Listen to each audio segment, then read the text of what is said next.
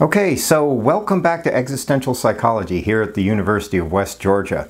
This video will be the very first video where we'll be taking a look at the 20th century existential philosopher Martin Heidegger. So we're going to be moving east, geographically speaking, because we just got done a series of 8 videos on Jean-Paul Sartre. So we're going to be moving east several hundred miles into Germany.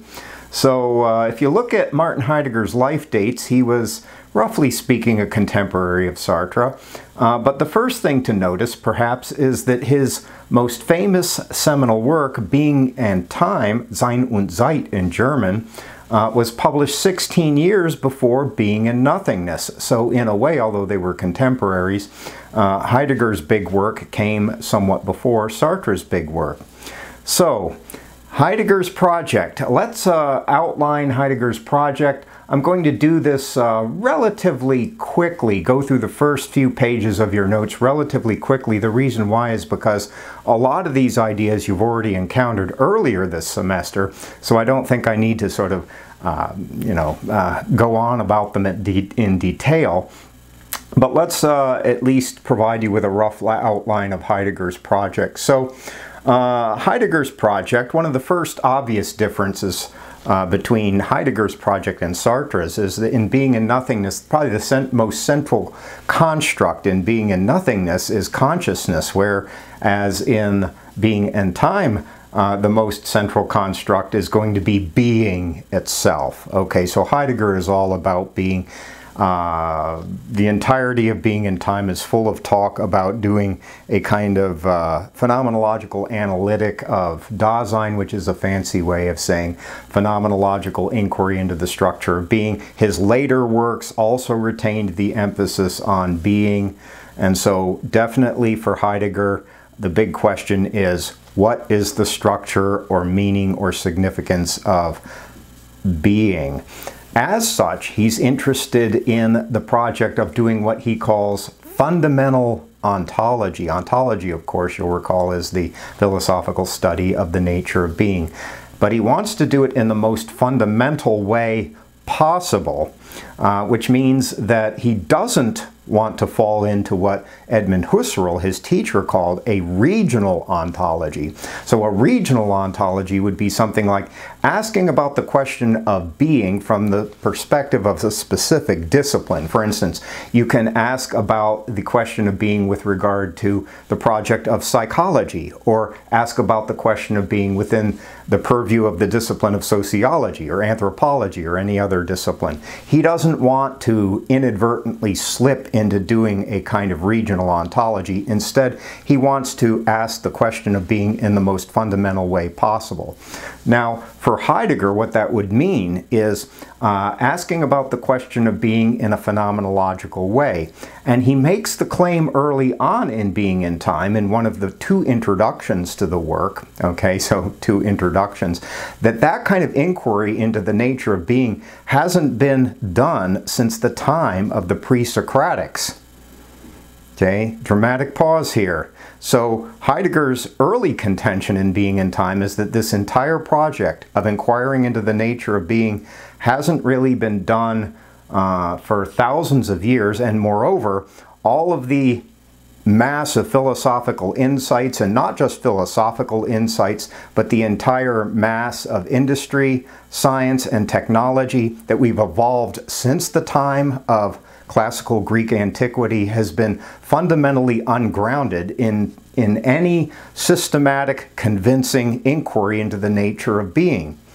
Now, this is a pretty dramatic claim, and but to make it seem a little bit more convincing to you and a little bit more palpable to you, consider, have you ever sort of wondered about how often it is that the Western intellectual trajectory has given birth to all kinds of basically negative phenomena alongside the very positive phenomena that it has also given birth to. So I listed a couple out there, that 20th century, oh my goodness, history of the 20th century. It's like Genocide of the Month Club. There's so many of them. There are Chairman Mao's genocidal movements.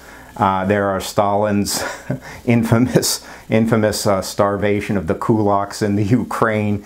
There's, of course, World War II with its body counts in the tens of millions, Pol Pot's genocidal exterminations, and so on. So have you ever sort of wondered about, like, well, how is it that this Western intellectual trajectory seems to give birth to these genocidal, highly destructive movements? Why is it that we have, I guess, I would say, a dubious at best relation to the natural world in terms of, you know, the extermination of other species and despoilment of the natural environment and things like that? Well, you know, Heidegger's insight is that the reason why all that kind of stuff happens is ultimately because we have become estranged from the reality of being, and the main reason we've become estranged from it is because we've never seriously asked about it. We don't have any genuine understanding, which for him is a phenomenologically based understanding of what it is to be. So consequently, the mechanisms of industry and technology sort of are riding without anyone in the driver's seat, so to speak. Like there's no radical fundamental connection to any sort of comprehensive understanding of being, and consequently they just sort of go their own way, producing these quasi-random, highly injurious effects as we move on. Okay, so another thing that maybe we should note as we're setting up Heidegger's project to help you understand it before we get into the details, which will start to happen in the next video, not this one. This video is all about setting up his project and helping you understand it. So all the talk of hermeneutics that you heard earlier this semester is going to definitely figure within Heidegger's phenomenological project. So one way of talking about it is he's up to a hermeneutic of Dasein in a sense. Dasein is going to be the German coinage that refers to our being in the world. So a hermeneutic, let's remind you of what that is, although hopefully you remember it from Test 1 material. It's a systematic philosophical interpretation of something. Usually it's cast in terms of a circular type structure, although at the time, earlier this semester, I was arguing that maybe a helical geometric metaphor is actually more apt for what hermeneutics is doing, because a helix or a spring type geometry only looks circular from a certain perspective, but there's actually movement deflected across the depth axis, or the z-axis if you're sort of versed in mathematics a little bit. Okay, so a hermeneutic, so he's going to be doing this hermeneutic of everyday experience with an eye toward revealing its meaning with regard to the question of being. Okay, so his way of glossing that project is to let that which shows itself be seen from itself in the very way in which it shows itself from itself. And it's like, oh my goodness, what a bunch of gobbledygook. And so let's gloss that in a little bit easier way. I did it in your notes. Let's see, well, how did I do it in your notes? To let phenomena reveal themselves in a relatively straightforward way. Okay, so that's his initial characterization of what phenomenology is doing, although he deepens it later in the book, in Being in Time. Now, here's the deal about the gobbledygook element in Heidegger's writing. I'm not giving you a reading assignment from Heidegger, and the reason why is that at the undergraduate level it tends to be too difficult for the vast majority of students. Probably only 8 or 10% of undergraduate students will be able to get through any appreciable mass of Heidegger, if that many. So I've learned through experience not to assign reading assignments except if you're an independent studies student or something like that in reading Heidegger itself. Now, if you're sort of a natural and sort of advanced, or perhaps used to reading philosophy, you know, you might try to tackle Being in Time. There are two translations in English, one by Macquarie and Robinson, which was published in 1962, and another more recent one published by Joan Stambaugh in 1996. I've read both of them. I tend to prefer the earlier Macquarie and Robinson one, but maybe that's just because I'm a little bit of a dinosaur, possibly. Anyhow, part of the reason why I like their translation is they retain the original quotations in Greek rather than transliterated Greek. And since I studied Greek when I was a kid, you know how kids are always doing stuff like that, always studying ancient Greek and popping wheelies and trading baseball cards. Well, I prefer to read the classical Greek in the original, and they retain the classical Greek passages in the original. So. But that may be just me. Maybe you'll like Joan Stambaugh if you want to try to tackle it. It's sort of like, be forewarned that it's difficult. In fact, so much so that there's a kind of joke that has evolved out of Heidegger's writings and the sort of intimidating seeming opacity of his writings, and it goes like this. So we're going to have a little joke moment here in your first video. And the joke goes like this. You know, it's fundamentally impossible to translate Heidegger even into German. Okay, all right, so give you a second there to laugh, possibly. Probably not. Usually the jokes I tell in class no one laughs at, but so it's fundamentally impossible to translate Heidegger even into German. Okay, so that might be a caution sign for you along the road if you want to try to get a hold of Being in Time and see if you can dig into it. But at any rate, okay, so it's going to be this hermeneutic project, and basically it's going to be moving in a circular or helical way. So Being in Time as a book is divided into two parts, or divisions as they're known technically, and the first one has to do with that initial hermeneutic arc with respect to the question of being, and then the second one is going to be doing another hermeneutic arc with respect to the question of time. So the title of the book, Being and Time, in a way is already outlining the project, or at least the project of that book. Actually,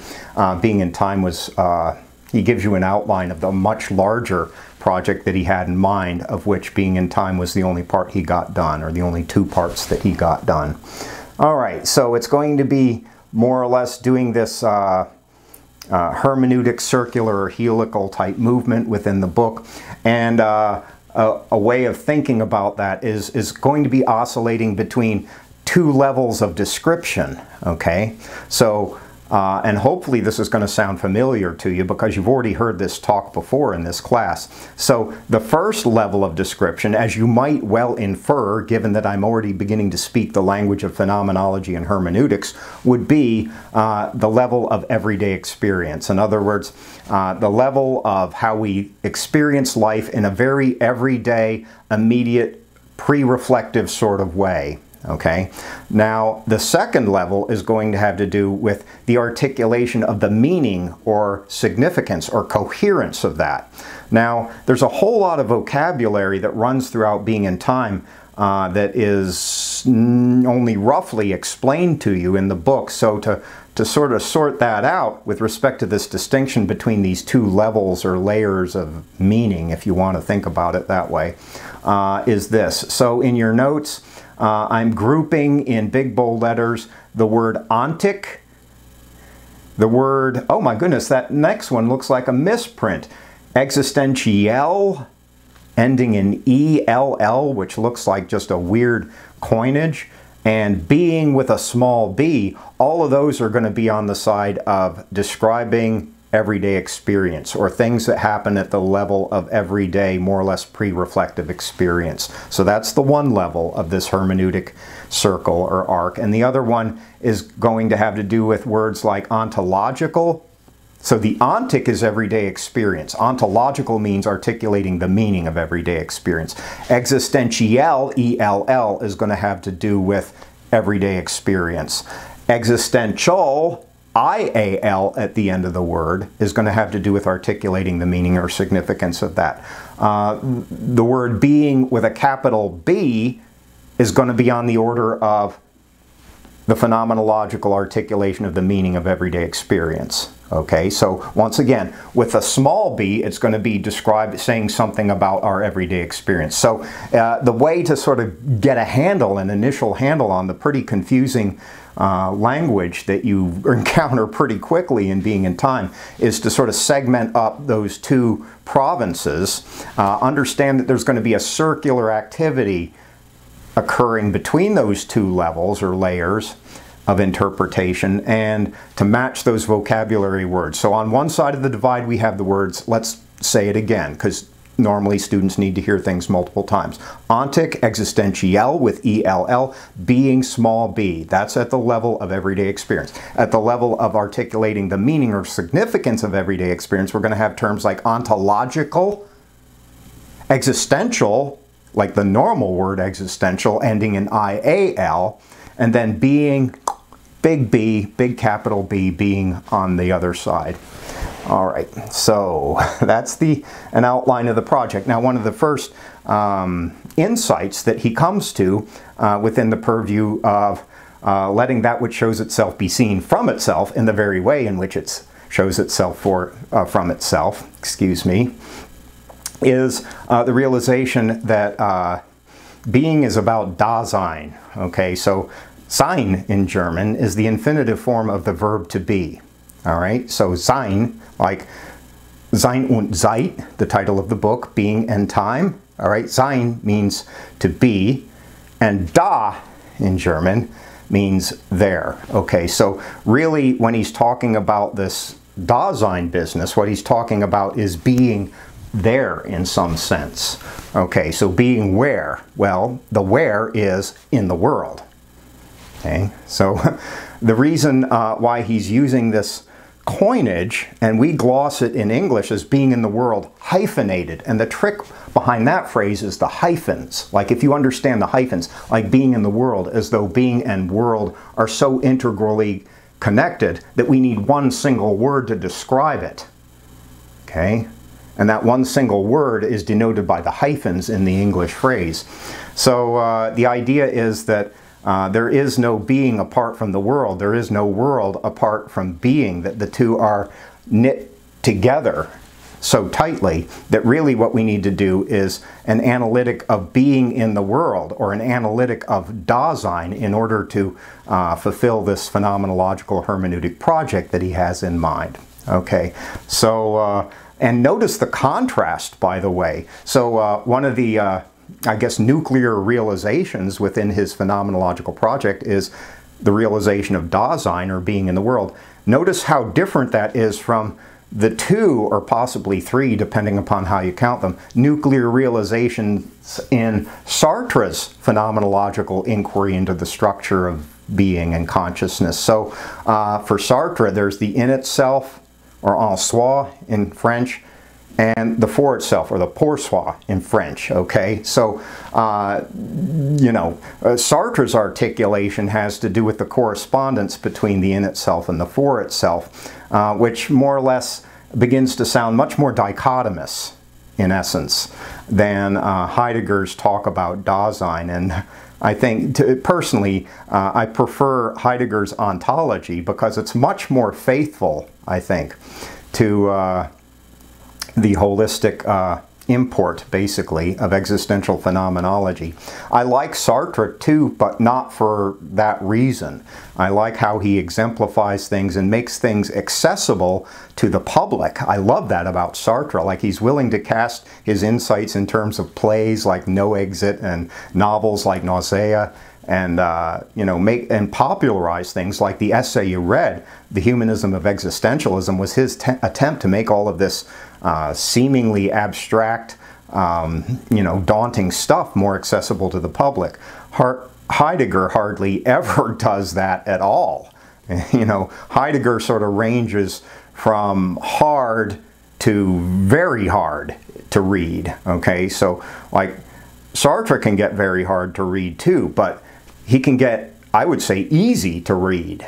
you know, so in my little system of how difficult things are. Like, I would say that the humanism of existentialism is easy or maybe middling in terms of its difficulty, but Heidegger never gets easy or middling for sure. Now, part of the reason why Heidegger feels inclined to use coinages which make his writing hard or very hard, coinages like Dasein, is that he has detected, I think rightly so, that part of the way we see being in a fairly dichotomous way in terms of subjects and objects, in other words, like the usual account of existence or being or reality or something like that, is that, well, you know, there are object-like things and then there are subjective-like things, which is a distinction we see reflected in Sartre's distinction between the in itself and the for itself. Part of the reason why he feels like he needs to find weird linguistic ways of trying to get around that is that the distinction between subjects and objects in a way is woven into European language systems themselves.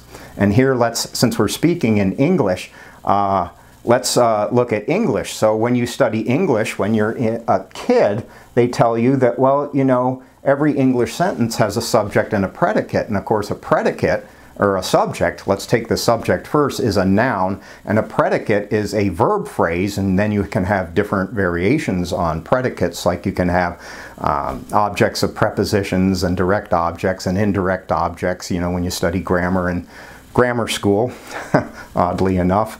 But kind of what you should be inferring is that sentences are composed of subjects and objects which are kept separate. They're inseparable grammatical categories, all right? So the fix is in essence, the particular way of seeing reality is already woven into the language system we're using to try to describe it. So the language system itself already prefigures a certain way of seeing reality. So because Heidegger is interested in doing something like a fundamental ontology, a fundamental inquiry into the nature of being, he doesn't want to slip into the trap of having the answer to the question, what is being, be preordained by the kind of separation between subjects and objects that is already coded into and woven into especially European language systems.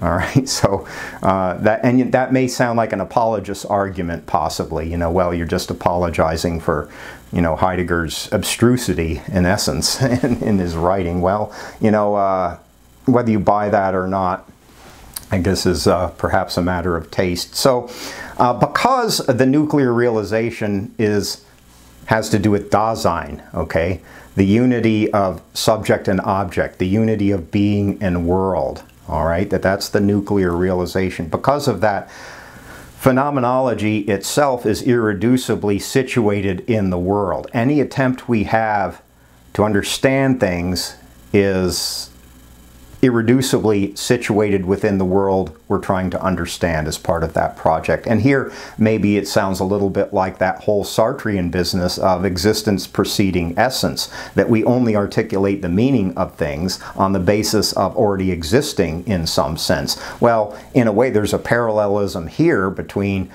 Sartre's version of phenomenology and Heidegger's version of phenomenology. So, because the nuclear realization for Heidegger has to do with Dasein, well, any attempt to understand things at the ontological level is always going to be bound up to all of the particularities at the ontic level, all right? That we try to say things about being, and we write books perhaps like Being in Time from the point of view of already being in the world. You get it? So because of that, any insights we have are going to be, they're bound to be shaped and influenced by all the particulars of our world embeddedness, such as, well, I gave you a list, like cultural particulars, linguistic particulars, you know, the business of separation of subjects and objects, historical particulars, political, economic, personal history and personal situation, like all of that inescapably enters into our attempt to do a hermeneutic, come to a hermeneutic type understanding of the meaning of being, all right? So texts like Being in Time are not going to be aspiring to be something like, you know, monolithic, unquestionable, unassailable articulations of the meaning of existence for all time. And the reason why is precisely because of Dasein, all right? Because that's what we are. We write books from the perspective of an ever-shifting, ever-changing world embeddedness, because we are instances of Dasein, okay? So hopefully that is making his project cohere a little bit differently. Now, the other element of what I wanted to do in this video by way of setting up his project is the other thing that we have not talked about with regard to hermeneutics earlier in the semester is this question. Well, you know, okay, so if you're going to do this hermeneutic phenomenological rendering of the meaning of being, how is it that you can be convinced that the insights you come to are not just a really tricky way of rearranging your already existing biases and investments and agendas that are part and parcel of your world embeddedness in the first place? How can you be reasonably convinced that you're coming to any kind of new insight on the basis of being in the world? Maybe all you're doing is doing an intellectualized rearrangement of the furniture in the room, but that you haven't really discovered anything new at all. Okay, so for that reason, part of doing a hermeneutic of something, and actually Heidegger's student and protege Gadamer articulated this in much greater detail than Heidegger did, although it is mentioned in Being and Time. Part of what you want to do is try to recognize the four structures of your interpretive activity as best you can, to own how you're coming to see the phenomenon in question. All right? So to articulate you know, your investments and your desires to see things in a certain kind of way, and perhaps your power investments, who knows, to make some effort to try to name that and own that, so that when people look at your phenomenological rendering, let's say of being, they can judge for themselves the extent to which you may be unduly biased, or that you're slipping into a kind of weird circularity where your own already existing agenda is merely getting a confirmation within the circularity of the hermeneutic project. Okay, so recognizing the four structures of your understanding is part of doing a hermeneutic on something. All right, so I articulated that in terms of seeking out a kind of middle way, as it were, within phenomenological hermeneutic type inquiry. So let me see how I said it to you in your notes. On one hand, Heidegger wants to inquire into being in a way that actually reveals something new about it. Okay, what's the point of writing the damn book if you never reveal something new about it? On the other hand, he wants to acknowledge that whatever is revealed is subject to, but not completely bound by, various biases, which are part and parcel of our world embeddedness, an inevitable consequence of being in the world. At first, this may sound like an impossible balance, but actually isn't any kind of understanding a product of exactly those kinds of tensions. The tension between wanting to see the world in a particular way, between already predisposed to seeing the world in a particular way, and on the other hand, the hopeful emergence of some new insight, some genuinely new insight that is not merely the product of your already existing biases. All right, so that brings us up to alethia, okay, which you've heard about before. So let's see, let's maybe do one little segment on alethia and see if we can end the video at the end of that. Okay, so the first thing you need to do is remember, this is not new stuff. When we were talking about the Rollo May book, he brought up the idea of alethia, and this is Heidegger's, he actually takes it from the Greeks, to be honest. Alethia is like an uncovering. Alpha in Greek is a grammatical privative, which means it negates the thing that follows it. And lethia is referring to a covering over or a veiling. So in essence, alethia is a kind of uncovering or a kind of discovering. And I'm trying to say that word in a way where you can sort of hear that this idea of alethia is in a way embedded into it. So for Heidegger, this is another relatively early realization within his phenomenological inquiry, that the truth of being, or the truth of existence, is about a kind of uncovering or a kind of discovering. discovering. The trick behind this, there's two tricks really. First of all, that this idea of truth is going to be very different from the adequation theory of truth. Okay, so what's the adequation theory of truth? Well, that's an idea that comes to us by way of medieval scholasticism, so the philosophical tradition of the medieval period in the form of medieval scholasticism, which would hold that something is true when what we say matches. Okay, so the camera shut off automatically, once again reminding me to make an ending out of this video because it's already getting too long. So we were talking about the adequation theory of truth from the tradition of medieval scholasticism. And basically the adequation theory is probably the truth theory that most of us intuitively buy into. Like when we think of, well, what's the nature of truth in an intuitive way? Probably most of us say, like, well, the truth happens if what you say matches reality that you can observe. Okay, so adequation means basically that the two correspond, that the articulation matches the reality. And for Heidegger, well, you know, that sort of idea of truth can only happen upon the basis of something more fundamental, and the something more fundamental is going to be the dynamics of revealing.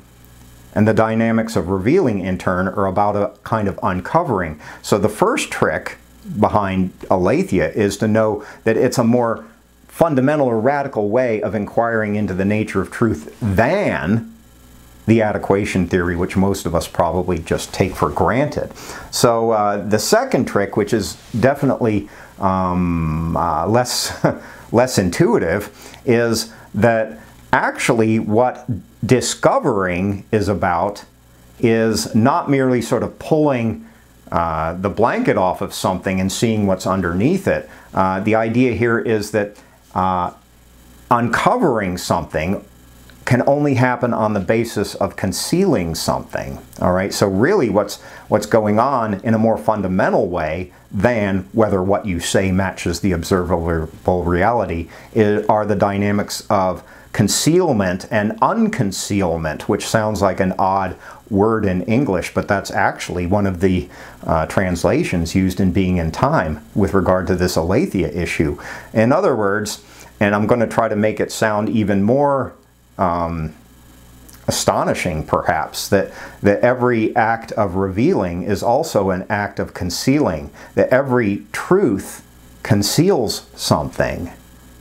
All right, so every one of the functions of truth is to conceal things, that every revealing is also a concealing. And at first this seems like maybe sort of an outlandish, wild idea, but it's not that outlandish and wild when you actually think about it. It's like, you know, the news works this way. Like you start watching the nightly news, or, well, probably not that many people watch the news anymore. You start sort of streaming the news into your cyber chip brain implant, let's use 21st century language, and, you know, they try to convince you that certain things are true. And I think it's a fairly obvious thing in the 21st century that every attempt to try to convince you that something is true deflects your attention away from something else that you might be able to perceive. And the news does this all the time, right? So I think in the 21st century, we've become very sensitive and acclimated to that even if what they're saying is true according to the rules of the adequation theory, the other effect of telling you a certain kind of truth is that it deflects your attention and your perceptual field away from something else that you might perceive. That one of the functions of the truth is to conceal certain things. At a more personal level, let's give you another example, because I know this can be sort of a weird idea when you hear it at first. It's like, you know, the truth of your perceptual field, like just sort of crude perceptual truths work the same way. So as I'm looking at the camera here, I'm speaking to the camera, which is itself an odd kind of thing, but I'm looking at the camera and I'm looking at my own image as I'm saying this and pointing on the little screen on the side of the camera. And as I'm looking at that, the stuff behind me, like that red chair over there, is not within my visual field. You know, so you look in one particular direction, you turn your head, and all of a sudden the stuff over there is something you can't see. You turn your head in another way, and all of a sudden there's stuff over there that you can't see. The same thing is true with respect to how your thought processes work. Okay, so the truth of your thought processes works the same way. So if you're thinking of like the capital of Mongolia, Ulaanbaatar, Mongolia, like you're thinking of you know, people perhaps who live there or where it is geographically, and all of a sudden you're not thinking of other countries, like let's say Mexico, all right, so Mexico City or somewhere like that, you know. So now I'm thinking of Mexico City, but now all of a sudden I'm not thinking of wherever, like Cambodia, so Phnom Penh, Cambodia. So now all of a sudden I'm not thinking of Canada, and so on. Are you getting the idea? Like, you think of a certain one or two things, and everything else is sort of thrown into darkness. You look at one particular thing, and all of a sudden everything in a way is thrown into a kind of darkness. So this idea that one of the functions of truth is to conceal things is not so far-fetched and wild as it might seem at first. But for Heidegger, this is a very important idea, because ultimately the truth of existence, the kind of truth he's trying to get at by way of his phenomenological project, is exactly along that terrain of revealing and concealing. Okay, simultaneous revealing and concealing. And he has several ways of talking about that, like the clearing, like a clearing in a forest, kind of. He's looking for a kind of clearing in a forest, knowing all fully well that, you know, other things are going to be hidden in the trees of that forest. And that's an apt metaphor, because a lot of this, you know, Heidegger is very famously associated with the Black Forest and doing a lot of his work in the Black Forest of Germany. Another way he has of talking about this alethia idea is lighting up. So lighting up, let's take a look at that. It's like, have you ever been in a dark basement? Like, let's say the lights in your house go out, and so you have to light up a flashlight. Well, that would be sort of a great example of alethia too. So you point the flashlight in one direction, let's say in your basement, like you're looking for the fuse box, right? Fuse box. I'm such a damn dinosaur. The breaker box in your basement, and you shine the thing over here, and you see the hot water heater, but when you see the hot water heater, because you don't want to run into it, everything else is thrown into darkness. So you shift the light over here, and you see whatever, the air conditioner unit, and everything else is thrown into darkness. Then you shift the light over here, and you see the breaker box, and everything else is thrown into darkness. Actually, all of our truths at some level work that way. And with that, that sets us up for what I want to do in the next video, which is to begin to really start going into some of these phenomenological insights. Once again, the point of this video is just to set up Heidegger's project. Notice a few things that you've already heard about earlier in the semester, so that when we start digging into some of these insights, they're going to be much more comprehensible to you and much more directly revealed, even if that revealing also conceals something. So that's enough for this video. Have a great day. Take care.